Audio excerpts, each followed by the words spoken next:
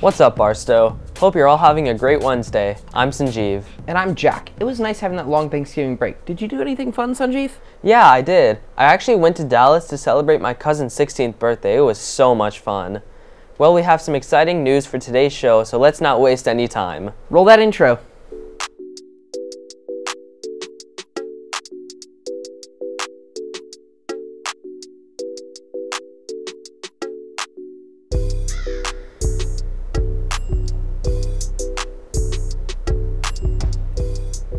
So Jack, did you manage to catch the basketball games Monday night? No, I wasn't able to, but I heard we did great. Yeah, we sure did.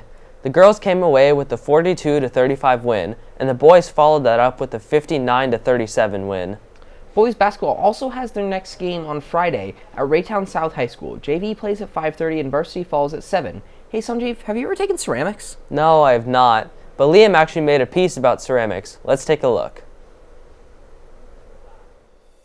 I'm Lily Lackey. This is my 14th year here at Barstow, and I teach middle school and upper school ceramics and 3D art and art fundamentals as well. In upper school ceramics, I really like it because it's a leveled class where we work on ceramics 1, 2, and honors all within the same class. And so in ceramics 1, we start it with a lot of hand building projects, work on sculpting animals that we change into whistles, and then do have like an introduction into throwing on the pottery wheel. So we've done that so far in ceramics 1. And ceramics 2, we've done a lot of focusing on throwing on the pottery wheel and really mastering those skills and throwing larger bowls, throwing vases, and really learning how to throw on the pottery wheel individually, so without my help, and really learning those skills to fine tune what they're working on. So in ceramics 2, we're working on shoe replicas where they really have to see the fine details of the shoes and have the shoe sitting exactly in front of them to see those little details to try and make it look as realistic as possible to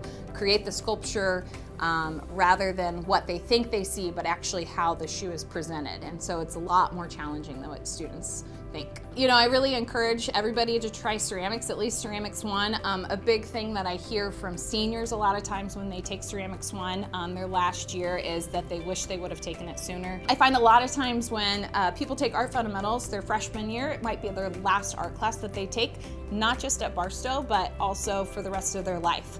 I think a lot of people don't realize that we're around in this building there's so many opportunities to be able to take other art classes, and you don't really get that again in your life. And so I really highly encourage people to take at least one more art class, especially in their first or second year here at Barstow, just so that it opens up your ability to potentially take more art classes if you're interested in it, because you never know until you try.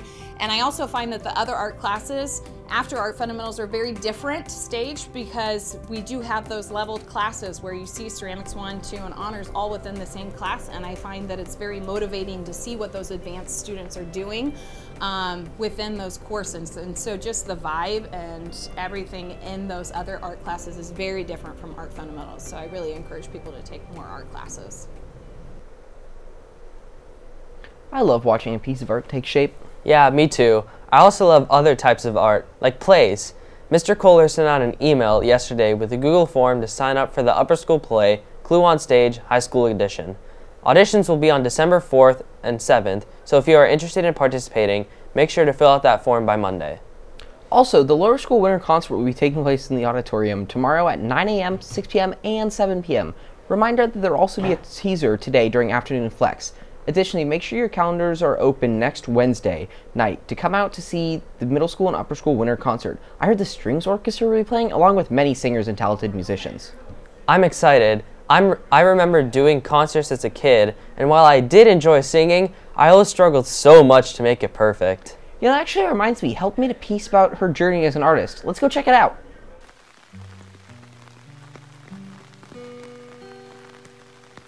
Our society strives for perfection, being the perfect student, having a perfect body, a perfect personality. But why do we want to be perfect? Is perfection really attainable? And is anything actually perfect? Hi, my name is Helton, and this is the story of my imperfect creative journey through art and film. I was always drawn to art when I was younger, and when I finally got a hold of a camera, I began making short skits and silly movies with my friends. As I grew and matured, my art pieces did as well.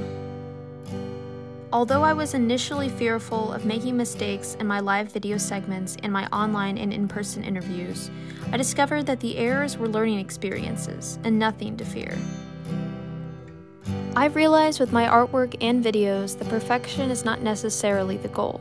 It limits us, and we don't take risks and get better.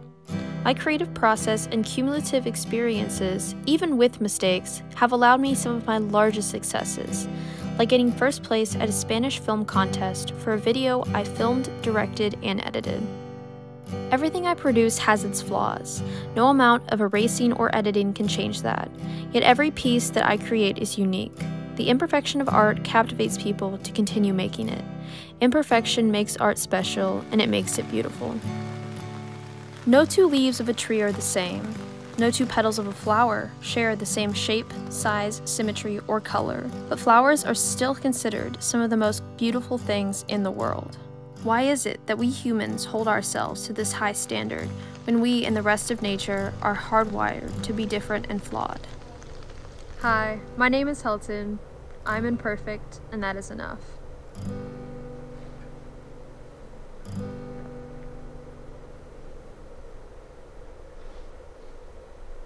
That was really insightful. Thank you, Helton.